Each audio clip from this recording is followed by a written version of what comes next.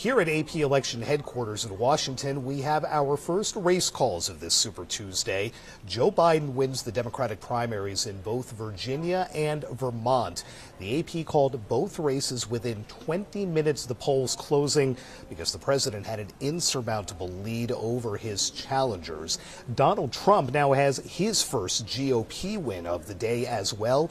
It also came in Virginia and also with an insurmountable lead over the woman who was his UN ambassador while he was in the White House, Nikki Haley. Now, Haley was actually leading here in the Washington, D.C. area, which is the state's second smallest region. And her advantage here was not enough to offset the advantage that Trump already had elsewhere in the states.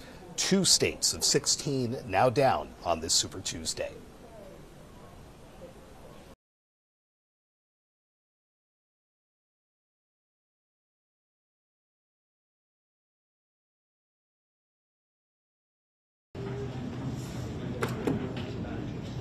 Oh, I love your boots.